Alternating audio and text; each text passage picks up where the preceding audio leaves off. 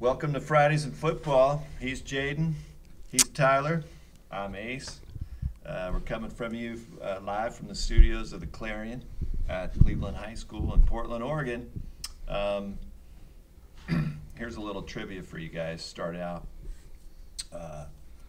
What does Julius Caesar and a certain MLS star have in common? Don't answer that just yet. We'll bring that information to you in just a little bit, and we'll get to all the big talk of this week and what a big week it was in soccer, all the way up from the professional levels down to the high school levels to amateur levels. So let's get started. Jaden, what do we got on tap here for today?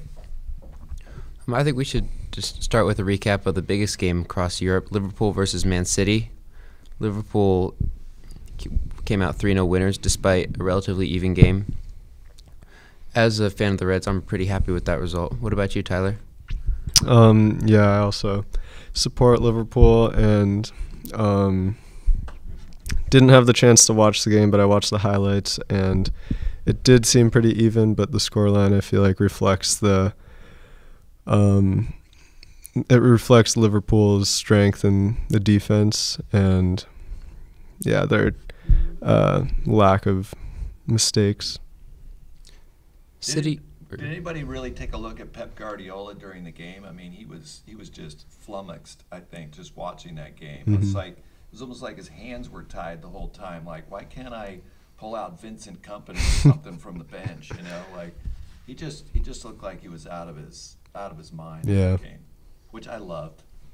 Totally love that. Last year, they came to Anfield and played really defensively and came away with a 0-0 draw. This year, they tried to attack, but with a worse defense, and that really caught up to them as they conceded too early, and from then on they were chasing the game. They had 18 shots, but only 3 of them were on goal, which I think is a tribute to how great the Liverpool defense was in running them into dead ends and just blocking their shots and just shutting them down, really. Yeah, no problem. They just have no problem on defense. Like, that just hasn't been a problem at all, I think, this year. And you know, you think about, I don't even know if we have our full, first complement of defenders in there as far as center backs go, So. Jaden Lovren was playing, and he's like 33 maybe? I don't know. He thinks he's a lot better than the general consensus, in my opinion. Yeah, that's true. Mm-hmm. Well, is there any doubt that Liverpool's going to win the title this year? I mean, I just don't want to get my hopes up too high. Last time they were in it, Steven Gerrard slipped on the turf and broke my heart. Mm-hmm. That's not going to happen this year? Do you think? I don't know. At this point, I don't know. They've played 12 games. They're at 34 points. Number 2, Leicester and Chelsea are at 26. I feel like there's not really a chance they can catch them. I feel like Leicester can't really repeat that miracle season they had a few years ago. But and I mean, Manchester City are close behind in third, or in fourth. But at this point, I don't think there's a chance that they can stop Liverpool. Last year, around Christmas time, they were 7 points ahead, and then they played at City and lost, making it 4. And City ended up coming back and winning it. But if you look what they did 2 years ago in the Champions League final, where they got to the final and lost, and they carried that form into next season, built on that, and then won the Champions League, I think they're going to do the same with the Premier League. I like what you're saying there, Jaden. I just hope so. There's this little gnawing thing in the back of my head that, until that last day when they're raising the cup, I don't know. Mm-hmm. City is always lurking for me, If it's not City, I'm with you, Tyler. I don't know if anybody else can make up the ground, but Yeah. City always seems to be, ready to pounce. Mm-hmm. So. Yeah, I agree. I think even though there's 2 teams ahead of them right now in Leicester and Chelsea between Liverpool, I think City are the best contenders to overthrow Liverpool, but I don't know. I doubt that they can make it back. The big game next weekend is Chelsea traveling to the Etihad to take on City, top 4 matchup. What do you think is going to happen there, Tyler?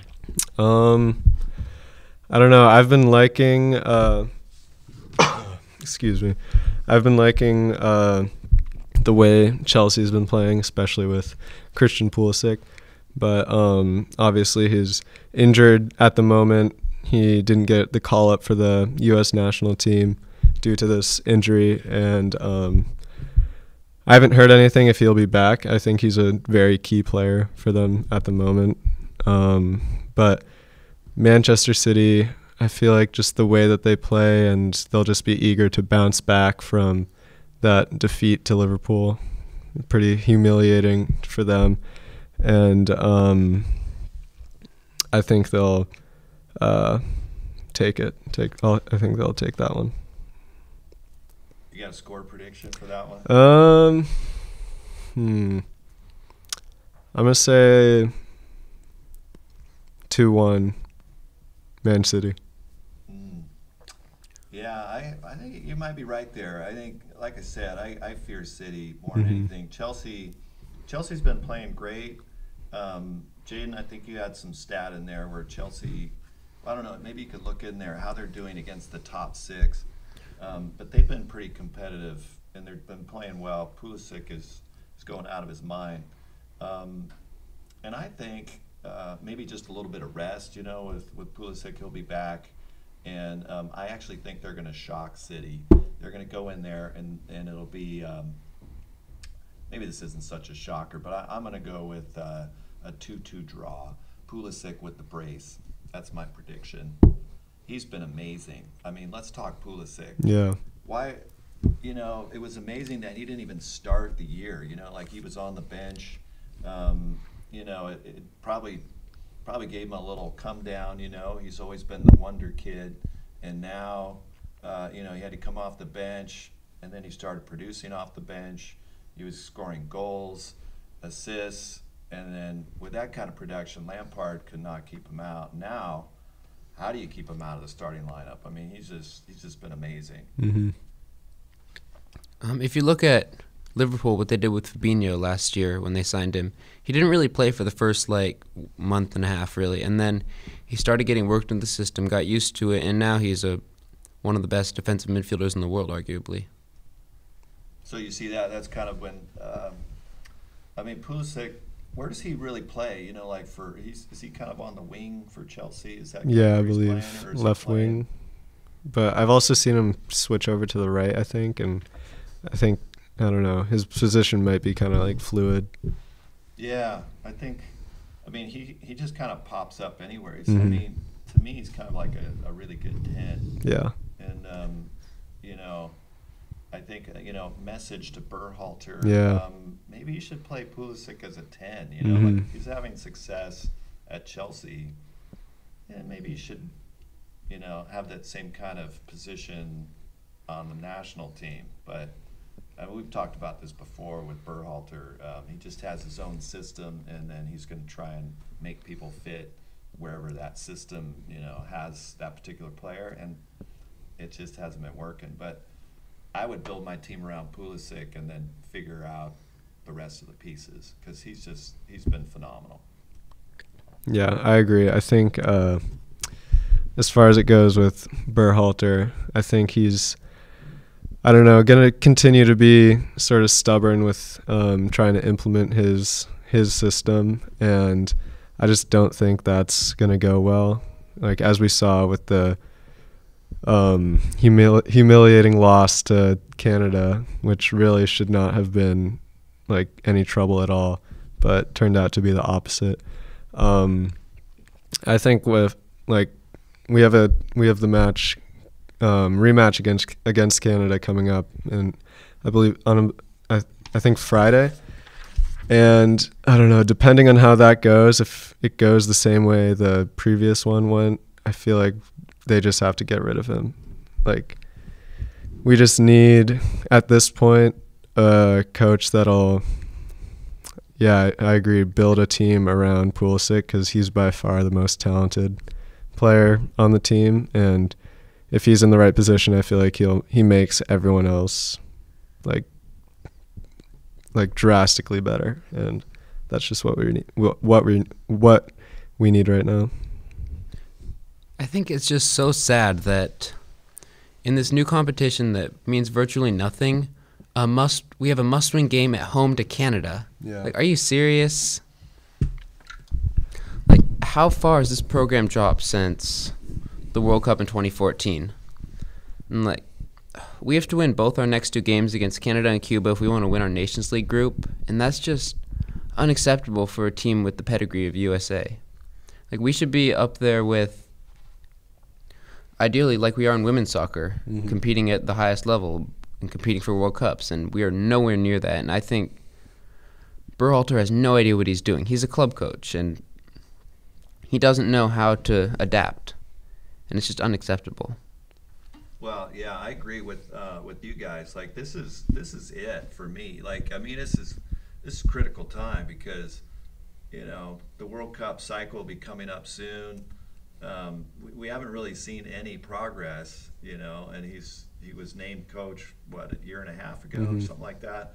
And, you know, it's terrible, but I'm almost losing interest in the men's team. Like, I'm a soccer fan through and through, and I'm starting to lose interest because he's losing me, you know? Like, we're not getting results, we're not getting big wins, and, you know, worse, we're not seeing progress. So I'm with you. Like, the next 2 games are critical. Like, if he can't get that, you know, show some results, and without Pulisic, you know, I don't know.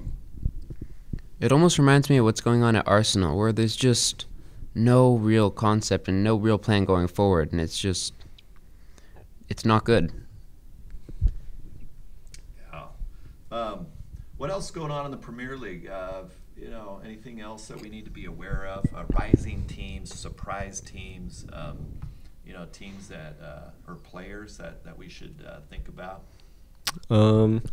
Well, Leicester City, as I mentioned before, are in 2nd place, tied with Chelsea at 26 points. And if you look at their goals against, they actually have the best performing defense in the league, and 2nd best offense in the league, and like right behind Man City. And I don't know, like, I certainly didn't expect that going into this season, but I don't know, did either of you guys expect Leicester to perform this way? No. Like, I mean, who was their big signing over? I really don't Exactly, I yeah. don't even know. I know they've had a couple of the same pieces, but I didn't expect it. I didn't see it coming. Ayuzi Perez, not really, from Newcastle. Mm-hmm. The thing is, though, although they do have 29 goals this year in the Premier League, you have to remember that 9 of them were against Southampton in that one game. Oh, wow. What did they walk off the field? I mean, what They were lost so badly that they all donated a day's wages to charity. Wow. Good. Maybe they could, you know, find a way to, you know, at least not be cones out there. My gosh. Well, that's cool. Yeah, Leicester. I always love to see that.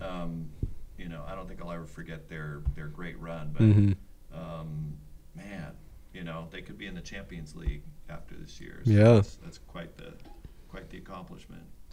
Yeah, and teams like Manchester United and Tottenham could not only be out of the Champions League spots, but also the Europa League spots at the end of the season.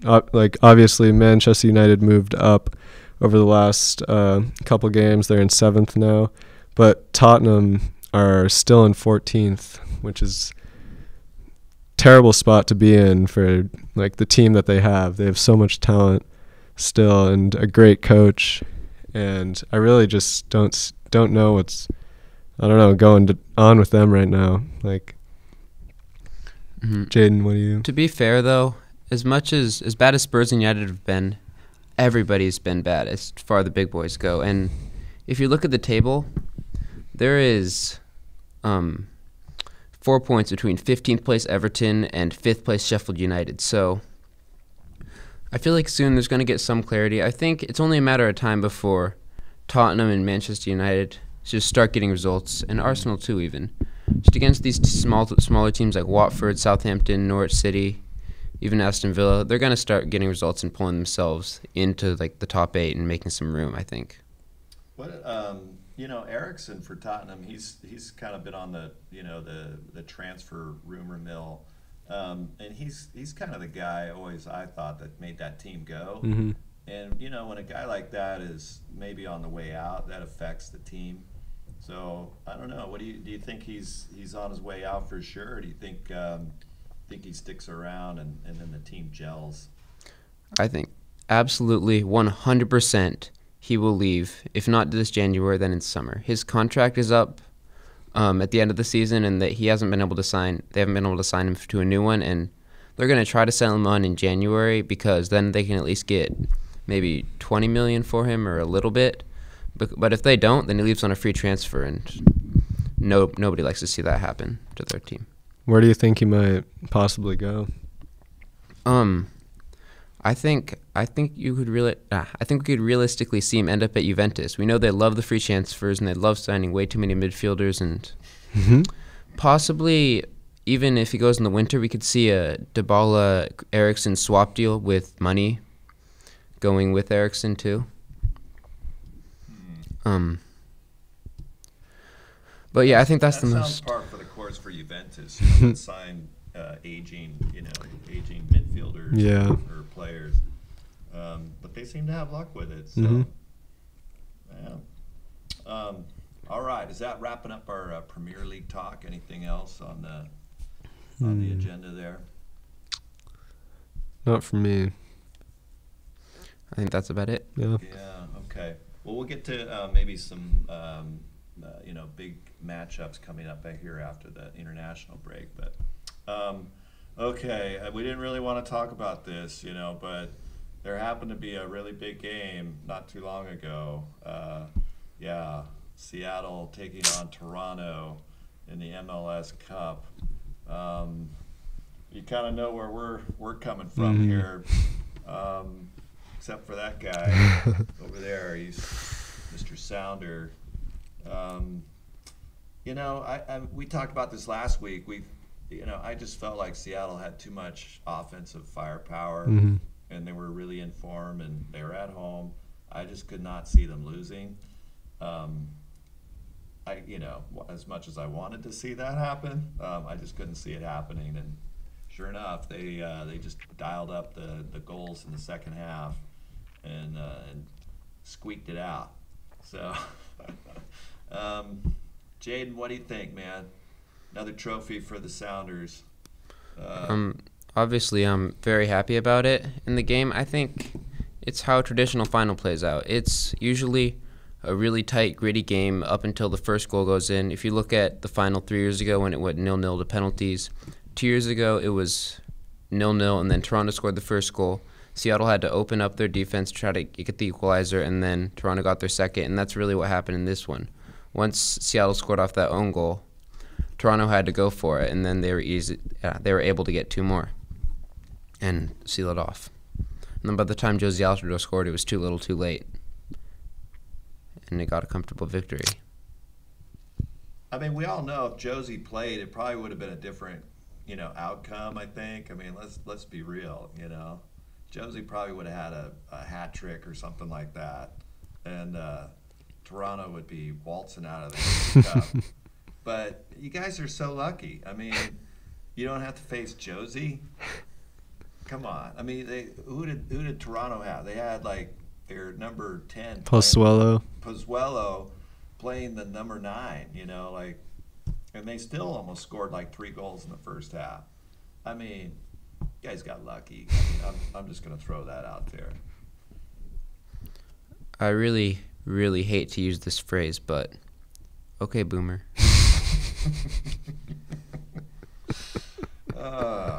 Yeah. Don't worry. This is just going to light a fire under the Portland Timbers organization. Exactly. I hope it lights a big old blowtorch, because right now, it's crickets coming out of the Portland Timbers front office. What's going on? There's a lot of guys they need to locked down. What's going to happen with Valeri, of course, that's the big piece. Yeah.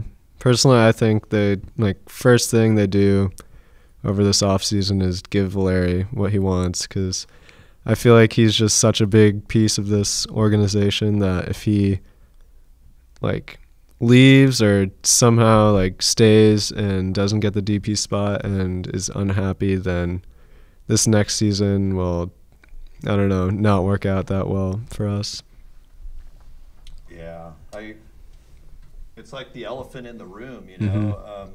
And I'm sure they're working on something. We just don't, you know. Who knows when we'll hear about it? But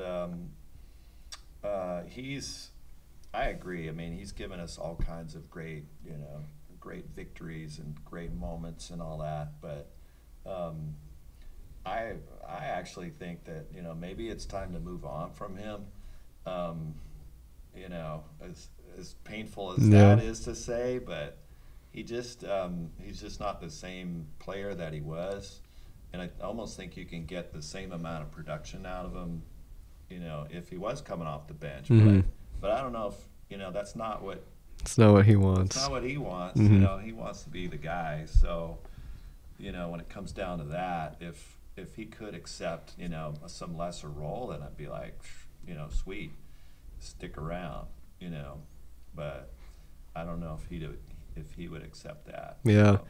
But yeah, on that topic, he if he were to leave, and if we weren't to give him the big bucks and he wanted to leave, I don't see a team in MLS that would pay him the money he wants, or a team elsewhere that would pay him the money that he wants. So I don't know. Personally, I see him staying next season. Either way, I don't know. What kind of odds do you put on that? You know, anything can happen, but I think also you have to take into consideration his personal life. I don't know, he loves Portland so much, and his daughter grew up here, and I feel like from what I've heard, his family's really happy here, and I don't think he really wants to move, but we'll see. There is a big decrease in pay if he doesn't get that DP spot that he wants, so, and obviously you can't blame him for going where the money, or he'll get the money, so. Yeah, absolutely. I mean, I do hope he gets the money, you know, he deserves it. But as far as Portland, you know, Portland is concerned, it's just his role. I think, you know, it's tough to say because he had a good year, you know, statistically he was up there in assists and was down in goals a little bit, and you know, but compared to other DPs, he was probably right up there, you know, in production. But I don't know if you know, he's just slowing down, and I don't know if he kind of really fits into what Gio wants to do ultimately, which I think is more, you know, 4-3-3 possession, press, you know, that kind of stuff. And you know, if Valeri's still around and he's a starter, it's just another year where, you know, another year of the same. And let's be, maybe the schedule was a little you know, wonky this year, but honestly, you know, we're never really the front runner in the league. You know, we're always kind of middle of the road. So I don't know. Yeah. Gee, all that MLS Cup talk turned into Portland talk there, Jaden. I don't know. You were starting to, you know, fantasize about Clint Dempsey or something, right? I don't know. It's really nice to be above those kind of topics and to not have to think about what next and to already be at the top. Yeah, right. Well, just don't get too complacent, okay? We'll be coming after you. We still have sweet memories of you know, last year when we beat you guys in OT, you know, penalty kicks, all that stuff. But did you get a trophy for it? No, but we got some warm fuzzies. Okay? we had some good memories. But did you get a trophy for it? Sometimes that's better than a trophy. Got the Western Conference trophy. There you If go. that means anything. Yeah, we have 3 of those. You're just lucky you didn't have to face us, because I think that would have been the end of it right there for you guys. But we beat the team that beat you. Yeah, but that doesn't mean anything. So Yeah, it does. You're lucky you didn't face Portland. Whatever. Okay. It's all good, man. It's all good. So yeah, anything else in MLS? Lots of news in the MLS. I guess now that we're on that topic, none bigger than the Z-Man, and I'm not talking Zarek Valentin here. I'm talking Zlatan. I guess you guys heard the news, and of course that was the answer to the quiz, the opening quiz, which was, what does Julius Caesar and a certain MLS player have in common? Julius Caesar and Zlatan, they came, they saw, they conquered. I don't know if you guys saw that in his tweet or his Instagram. That's what he said. He was out. But did Zlatan conquer? Yeah, I don't What did he win know. here? Ask any center back. Did he conquer? I think so. 53 goals in 53 games, something like that. Yeah, he didn't win any trophies though. Oh, you are stuck on the trophies. What is it with the trophies? You probably kept all your, U8 and U9 trophies up on your bureau or something. My gosh, it's time to put them away. You're not going to miss Zlatan? I think it is fun having him in the league just for the entertainment value. It's always, I don't know, fun to see him scoring those crazy goals. I don't know. I'm really interested as to where he'll go next, because I don't know if he'll go back to a big European club, because I think he could still be successful in Europe. And obviously he had that little tease that he said he was going to go to Spain, but it was really just some, I forget if it was some like, It was a partnership with a gambling company. yeah. And I've heard been a lot of Italian teams in contact with him or who want him to sign for them. So I'm just really interested to see where he'll go next. I remember, I think it was about 1.5 years ago now, almost 2 years, but when he first came over, the Galaxy announced it was a signing on like Wednesday or Thursday. It was at the end of the March international break before the World Cup.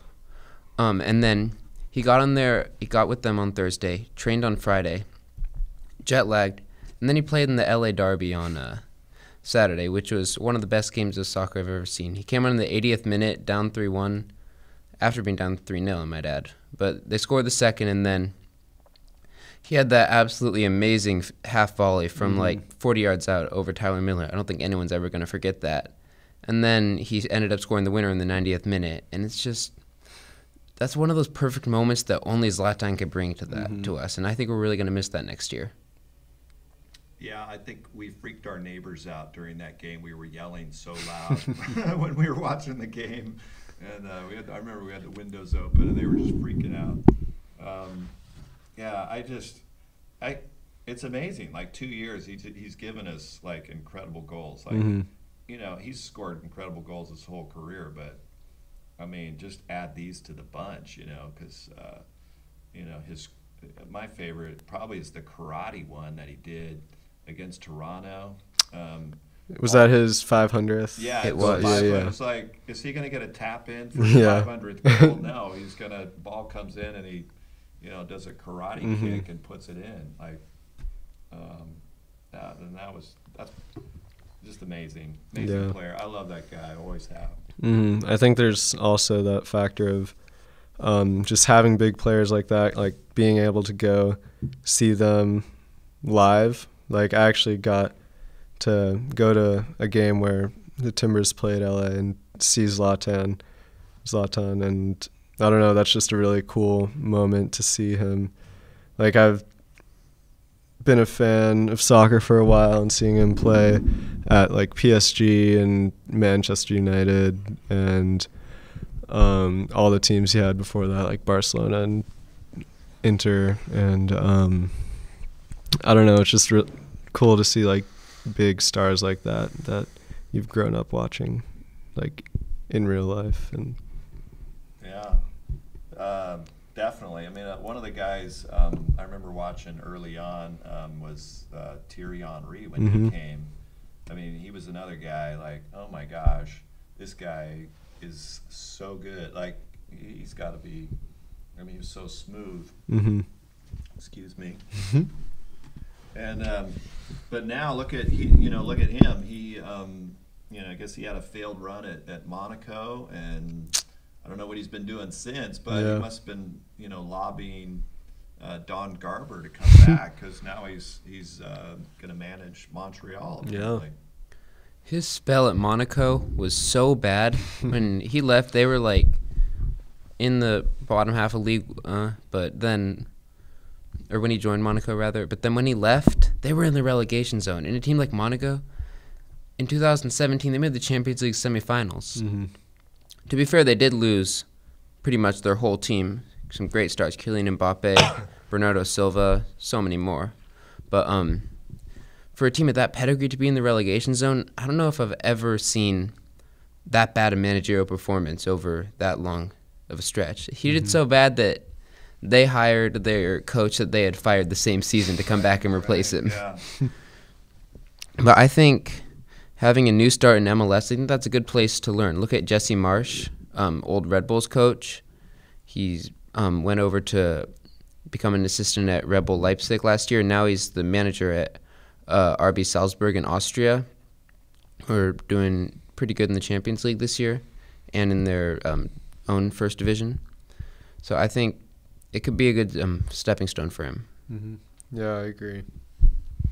What about some of these guys? I love a good redemption story, like anybody. So right, he had the failed times at Monaco. Good luck at Montreal. I mean, they haven't made the playoffs, I think, for a couple of years. 2016. Yeah. They had that lost to Toronto in the semis. And this year they had. I thought they'd make it, but they had Piatti got injured. Yeah. That kind of derailed their plans. But I always thought they played pretty well, and they got some good players. So it'll be interesting to see. See if he can make a difference or not. I would think he'll be able to attract some good players to come over. I mean, and that's all you need is one or two good recruits, and you're right in it. Yeah. So good luck to him. But what a great player. What else? What else we got on the MLS Cup news?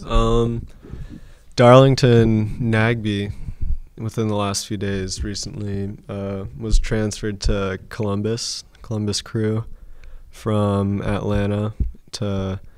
I'd assume his main draw from there is to reconnect with Caleb Porter. And also, I'm pretty sure like most of his family is from Columbus. That's where he grew up and went to college. And so I'm a little bummed he didn't come back to Portland, since he was one of my favorite players. But good for him. I'm glad he's not on Atlanta anymore, since I don't know, it's hard to support Atlanta.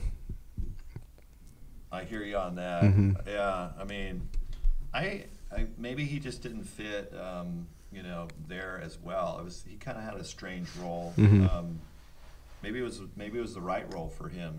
He's really good at shuttling, the ball and all that, and all he had to do was just get it to Almiron, last year, or Joseph Martinez's. So I mean, he did a great job. Next year in Columbus, they'll be expecting playoffs. With his arrival, I don't know if they're going to get any other players. Yeah. But, I think immediately they become legit. Because I think he's going to solidify any midfield that he joins. Yeah. So good for Columbus. I'm with you. You know, weaken Atlanta any way you can. I'd love to see those guys. Yeah. You know, come back to earth a little bit. So, yeah. What else here? It looks like. So, do we have Inter Miami's coming into the league next year? Is that right? Along with Nashville. Okay. So, are they in the Eastern Conference? Or is there any? I don't know, different setups? I guess they're in the Eastern Conference now. Miami will inevitably be in the Eastern Conference because of their location, but I've seen they could put Nashville in the West, which personally I don't really want to see. I think they should just move someone like Chicago over, or whoever's the westernmost of the Eastern teams. Not long ago, Sporting Kansas City used to be in the Eastern Conference, but they moved over because of expansions in the East. So I think we could see the same thing again. But I really hope it's even. Because if you have 26 teams, it's fair to do it 13 and 13. There's no point in doing it 12 and 14. Yeah. Right, and that's just, you know, you're going to have a better record too, you know, with the teams in the East. They're going to be playing the expansion teams twice. So, Yeah. So presumably they'll have a little better record. But welcome to the league. David Beckham, one of my faves. I mean, that's going to be cool when, you know, they come into the league. So it's exciting. MLS is, you know, it's growing. I grew up in Sacramento, so it's kind of exciting to see Sacramento come into the league too. Yeah. I won't be a Sacramento fan, but if I'm ever down there, you know, I'll check it out. So it's exciting to see the league grow.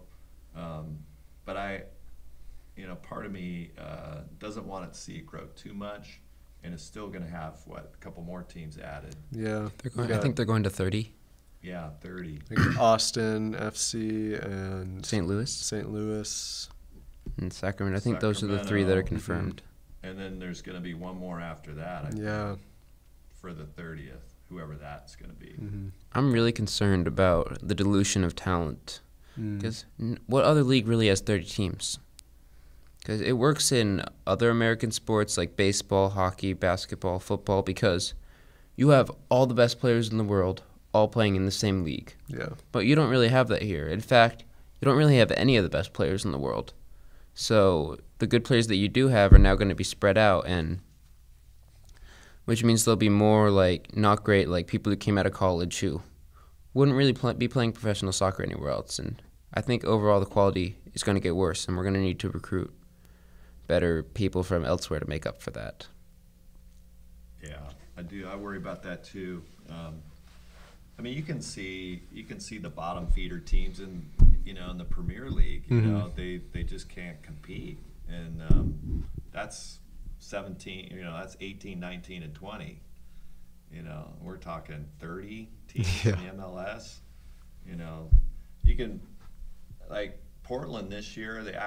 I thought they had some decent depth, but when they were starting out, like they had maybe 10 good guys. You know. If that. Yeah. And any sub they brought in was just not good enough. Now they actually have some good depth, but you're right. There's dilution. You know, the more teams that come in is going to be even more dilution. So I'm a little cautious about that, but excited for new teams coming in because it's exciting. All right. Hey, moving on. This is we're going to talk about high school soccer now. Tyler is our resident expert on the varsity team, and they just had a great year. And what a game! Tuesday night, it was set up in the semifinal round. And it was a rematch with Franklin, and I think everybody was there. Yeah. Except the mayor. You know, like where were you, mayor? Come on. Everybody was there. It was electric. Yeah, the crowd was amazing. I've never seen a crowd that big for any Cleveland event. It was really just, I don't know, incredible to see that many people come out to support. Yeah. unfortunately, it didn't work out. Mm-hmm. And I don't know how else to characterize it except, I felt bad. I can't imagine how you guys felt. And, it was too bad because you guys had a really good team. And, I guess credit to Franklin. Yeah. They played really well, especially, they got their goals when they needed to get them, and they did a good job. Yeah, they got the early goal off just like a breakaway, and then there was a guy open at the back post. And then after that, it was basically all Cleveland just trying to get one back on them pretty much the entire game. We sort of lost momentum in the first half until probably 5 minutes before the end of the first half, where we kind of went on a run. And I feel like we just had a few more minutes, we could have put a goal on them. But then we came back in the second half flying, and we got a lot of chances. And then finally Saul tapped one in with a few minutes to go, and everyone went wild, and that was just a great moment. And he sent it to overtime, and I don't know, we all believed that we could do it, but I don't know, we had a lot of chances, but Franklin snuck one in on us, and then I don't know, from there we were just left trying to scrape one together, and then just couldn't do it. But yeah, it was a great season, and I don't know, something I'll never forget. I was taking photos at the game, and when we scored that goal with like 3 minutes left, you could just feel it coming for the whole second half. And then I completely forgot about everything that I was supposed to do. Instead of taking photos, I ran over and started high-fiving. I remember I hugged the principal. I got so excited. And yeah, that was a great. It's one of those great moments that only sports can bring, and it's just really it's a bummer that we didn't win the game. Yeah, I felt like if there was going to be a team that scored in extra time, it was going to be us, because in soccer, what generally happens is if you score a goal and then you sit back and defend and defend and defend, eventually that catches up to you. You can't do that forever. And as soon as the first one goes in, typically it's only a matter of time until the second one does, because you have all the momentum. And it was really against the run of play, and just sad. Yeah. All I can say is thank goodness for our goal, because the crowd was just expecting one, And it was just, and when it came, like you said, it just brought the house down. High fives, hugs, tears of joy. I think there were a couple of times I thought they were going in. There was, I think Mo had a pretty decent shot attempt, and then with about a minute and a half left, I think, and then another guy came down the left side and put in a nice shot, but it just went wide of the goal. Yeah. But tip of the cap to their keeper. He made a couple of really nice saves that I don't know if any other guy was going to make those saves. Yeah. He had a great game. He had a good game. On the whole, you guys played really well. You guys played fun soccer to watch. Very fun to watch. The way you worked it around. It wasn't long ball or anything like that. It was, it's real methodical, and then you used your speed to your advantage. Just really fun soccer to watch. But didn't get unfortunately where you wanted to go. But good luck to Franklin in the finals. But I don't know. Personally, I'll be supporting Summit. I'm really torn, because I have a few friends in the Franklin team, and I want them to win, but I also just I don't want them to have that satisfaction. Yeah. I would feel so much better about it if they ended up losing too. Yeah, I have no comment. Yeah. Anything can happen. Summit last year, they went all the way, I guess, and lost to Jesuit. So, they've got revenge on their mind, or redemption, I don't know. But, they certainly are going to be pretty tough opponent, I would imagine. Definitely. For Franklin. It's probably going to be a really good game. You guys going at all? Or? I don't know. We'll see. I might be camping, but even if I'm not, I probably, I don't know, won't go out there. Yeah. Well, I'm going to the Duck game. I was probably going to miss your guys, if you were in the final. Yeah. So I was going to go to the Duck game, but anyway, yeah. Any more thoughts on the high school season? I don't know. It was a great season, and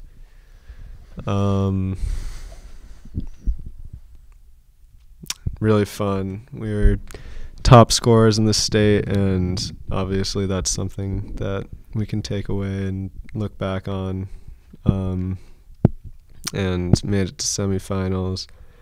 And I don't know, I just want to thank all the fans that came out to support, because I don't know, that meant a lot, and I've never seen that many people at a Cleveland sporting event, and that really meant a lot. I'd like to add that quarterfinal game against Reynolds with the two best offenses in the state was one of the best soccer games I've ever seen offensively. The defense was awful, but there was so many great goals, and the result was great too, 6-4, and it was just such a great game. I've never seen anything like that in my life. Yeah, that was a fantastic game. Yeah. Just the excitement around campus was great to see. We don't always get teams, that are do well in state. Yeah. And, I don't know. Somehow everybody just kind of latched onto it, and we had all kind of fun. There was fun stuff happening. Coach Yoder looking like Yoda, in that advertisement. Too bad we don't have something to show you, but super fun to see, and everybody's excited, and that's what I'll remember too. Just kind of the excitement that was happening. So glad that you guys had that experience. Yeah, it's great.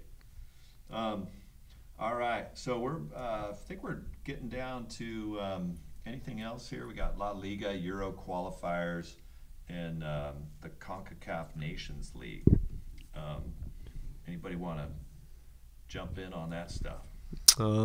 Well, last game that Barcelona played, Messi scored a hat trick, scored a penalty to tie the game, and then scored 2 free kicks, which is, I don't know, just incredible. I think he's possibly the best free kick taker of all time. Haven't really watched soccer for long enough to sort of comment on all the older players, but from what I've seen, he is definitely the best free kick taker of all time, and I don't know, in my opinion, the best player of all time. I don't know.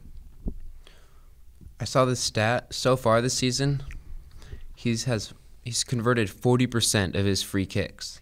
It's almost to the point where if he has a free kick from 18 to 28 yards, 30 yards, it's like a disappointment if he doesn't score. What was that one he had? What was the cup last year that he scored a free kick goal? Was the Champions League against Liverpool? It was the South American Cup. Copa America. Oh, Copa America. Yeah, maybe it was 2 years ago. Oh, the free kick against the U.S. Yeah, it was back in 2016. You couldn't have done it any better. Yeah. His technique is amazing. Also, that one against Liverpool last year from 35 yards out. Yeah. Absolutely, nobody had any chance of it. Barca, Real, Atleti, on the right track. Are they? I don't know. It's been a really slow start for everyone this year, but all three of them have really been spared by the fact that no one's taking the league by storm. Mm-hmm. Like Barca, 3 losses in 12 games. For their standards, that's not up to par at all. But right now, all three of them, Barca and Real Madrid at 25 points and Atleti and Sevilla at 24, it's really anyone's league. But with Barca and Real Madrid having a game in hand against each other, I think that Clasico is going to have a big determination in which one of the two really takes control of the league. Yeah, I really don't know. Who's in first right now? Barcelona and Real Madrid are tied at 25 points. Well, that's nice. You know, Yeah. usually it's one or the other Mhm. way ahead. You know, and then so it's nice. I'm Mhm. glad to see that Yeah. at least. Everybody had high hopes for Atletico. Yeah, I mean they're not. Where are They're they at? 1 point behind. Tied in. They're 3 and Sevilla's number 4, both tied at 24 points, one behind. I think for Barca and Atleti, Real. they have a really young, exciting team, and it's not really going anywhere because they just had a massive overhaul in the summer. Brought in so many new players, got rid of Griezmann, Godin, Lucas Hernandez, so many more, and I think we could see them win another Liga in the next 2-3 years. Yeah, it might take some time. Mm-hmm. All right, Euro qualifiers. What do we got going on in there? Anything coming up? That's this weekend, right? It's Thursday through Sunday. The first round of them got off today. We had action in Group A, Group B, and Group H.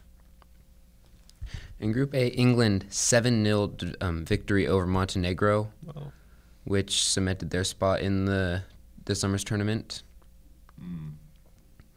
And then Kosovo somehow actually were in with a shot. They were ahead 1-0 over Czech Republic today, but thanks to 2 goals from the Czech in past the 70th minute, they were able to reverse that and are now safely into the tournament next summer.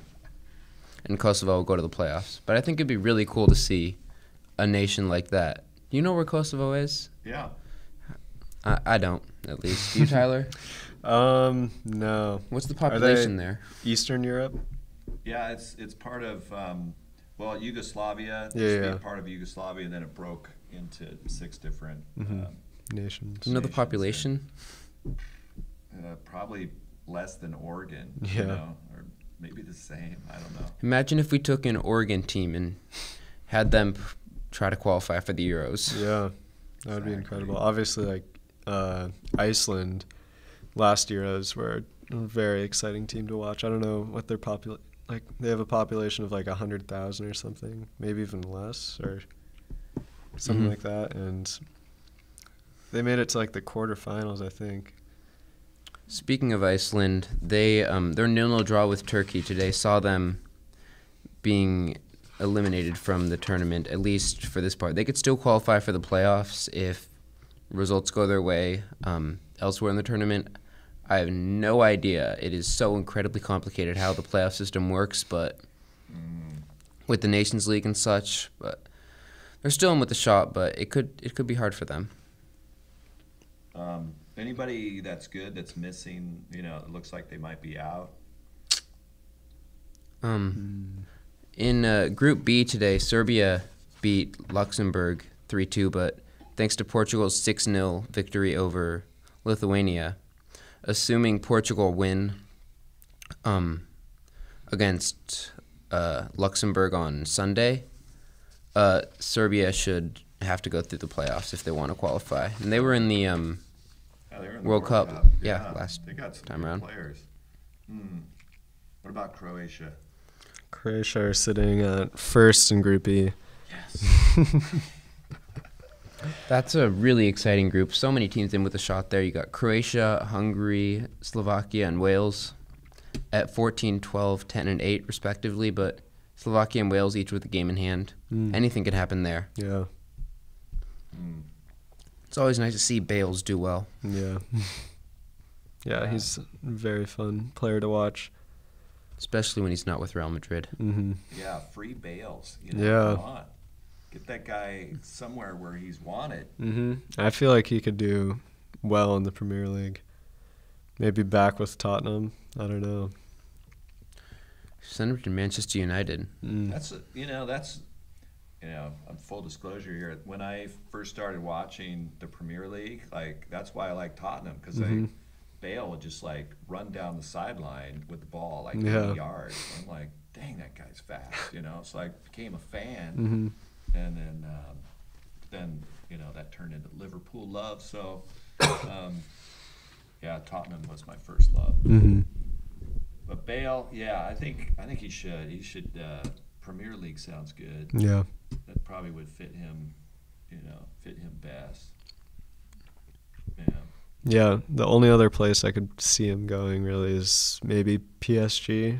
I mean, they have the money, but I feel like he'd rather play in the Premier League with, I don't know, he speaks the language there, and I don't know, maybe, back to his really home area. I don't know. What you just brought up with the money is, for that reason, I think he can't go to Tottenham. And the only place he really can go is Manchester United. But it's just so hard for him to get out because he's happy with staying at Real Madrid and doing nothing and getting paid $600,000 a week. Yeah. And who wouldn't be? But no one really wants to take a risk on such a high injury-prone player. Because the second he goes down injured, you're paying him all that money to sit on the bench for you. Yeah. Well, stay tuned for that. Yeah. All right. USA. We talked a little bit about this already, but they're in the CONCACAF Nations League. Jaden, explain what that means, because our listeners probably have no idea what the Nations League tournament's all about. We saw them do this in Europe last year. They basically divided the 41 members of CONCACAF into 3 leagues. The first one with 12, the second with 16, and then the last one with 13. And then each league is divided into 4 groups, and then they have a relegation and promotion system. So if you finish last in your group in League A, you get relegated to League B. And if you finish first in your group in League B, you get promoted. And the same with League B or League C. But the goal of this is just to get these lower countries like Bahamas and Belize and Cayman Islands more games, and just to eliminate meaningless friendlies and just have more competition. Even though, for what purpose? What are they really competing for? Yeah. That's a dilemma. I'm all for no more friendlies, but wouldn't it be better to play Argentina or something? Than in my opinion, they really need to combine Guyana, the South American or North American regions. Just make it one big region, and then you could have a huge Nations League, get rid of the Gold Cup, have everybody play in the Copa America, and just give these countries like USA, Mexico, and Costa Rica some meaning. Because right now, they only play each other in games. Like USA's only real meaningful game in the past 2 years, since they didn't qualify for the World Cup, was the Gold Cup final versus Mexico. Getting to the final was easy. The whole tournament was easy. They've just been playing friendlies up until then. And they just need more competition, because when you play these meaningless friendlies, like before the World Cup, they played France, and they were actually ahead for nearly the whole game. Ended up giving a late equalizer, and the game ended 1-1. But they play these friendlies, and they get a result, and everyone's like, oh, we're on to something. This is it. This is the new USA. And then we'll go lose to Canada, and it's just, we're not going anywhere. And this tournament, ultimately, it doesn't help our development at all. Yeah, well, it sounds like what you're saying. If we add, if we jump into the Sud America Cup or whatever, this could be this could be like Euros, the Euro tournament. We've got North and South America, Central America. That would be awesome. Yeah. Let's make this happen somehow. And then there's about like 40-some teams in the North American region, but like I said, only 3 real teams. If you add the 10 real teams of South America, you almost have a similar system like they have over in Europe with international football. So you can have, like, their Nations League actually is competitive. But, like, there was a group in that of Netherlands, France, Germany, which is amazing, versus a group of United States, Canada, and Cuba. Like, it's just, what's the point? Yeah. But if you make it like Brazil, Argentina, United States, then you're talking, then you have something going. Well, let's move on. Are we looking forward to that game, USA versus Canada? Is that our match of the week here? Yeah, I'm looking forward to it, but I'm also a little worried because, I don't know, just because nothing's really changed since the last game against Canada, and also no pool sick, so I don't know. I guess there's not really anything to lose on in terms of, like, I don't know, Berhalter's position. Like, we can only get better, I guess. Maybe not, but I don't know. Like, we really should not be having trouble beating Canada, whereas they easily beat us, and I don't know, it's just ridiculous. As I said before, it's really sad that this has become a big game for us, but what typically happens is big teams win big games at home when it matters. And like 2 years ago, before that Trinidad and Tobago defeat, we beat Panama 4-0, and it looked like we were going to qualify for the World Cup. If you look at Manchester United this year, they were having an awful season. Then they had Liverpool over and gave them a really hard time, and they were, you could say, lucky to get a draw. Liverpool were. So I think this will be USA's game, and I'd be shocked to see anything less than 4-0, 5-0. With you there. Yeah, I'd love to see that. Yeah, because let's do that. in CONCACAF, USA. in North America, we're still a big team. All right. And barring catastrophe, we always will be. Okay, guys, so we're into the mixed bag now. This means anything goes, really. Could be, looking back on the week, your favorite play, your favorite or top player of the week, match you're looking forward to. I guess we already talked about that. I don't know, mixed bag. What do we got? I guess a match I'm looking forward to is Chelsea versus Man City. Obviously, I don't know. I'm not huge fans of either club, but I don't know. It'll just be a really fun game to watch, I hope. And it'll obviously influence the Premier League table drastically, whatever the result. I'm a fan of anyone who's playing City. Absolutely. I'd like to give a shout out to Cristiano Ronaldo. Last week in the Champions League, got subbed off in the 80th minute before Juventus scored the winner, and then at the weekend got subbed off in the 55th minute for Paulo Dybala, who scored the winner, vindicating the substitution. And then in the qualifier against Lithuania, to be fair, it is against Lithuania, but he scored a hat trick, and that second goal he scored with the first-time curler was absolutely amazing. And props to him. He's now at 98 goals, 11 behind Ali Daei, who has 109 for the all-time international goals record. And I think it's only a matter of time. It would be really, really cool if it would be hard, but hypothetically he could score. He could break the record in the Euro, which would be it's cool to see. Yeah, I could see that. I could see him having a great Euro and going off and scoring a ton of goals. I love the Euros, man. It's almost as much as the World Cup. Yeah. It's so much fun. Well, let's see. I'm gonna have to go with favorite play was the goal Saul scored. Yeah. 5 minutes ago, still a ton of pressure. Ball came over the top, and his touch was so good. Touch to bring it down, and then slot it home. It was amazing play, and he'd been working so hard all game to get a goal. So that's my play of the week right there. All right, I think that wraps it up, guys. All right. This week it is Fridays in football coming out on the 15th. It's so tune us in every week. We're coming at you from Cleveland High School, the Clarion newsroom. I'm Ace. That's Jaden. That's Tyler. Thanks for listening.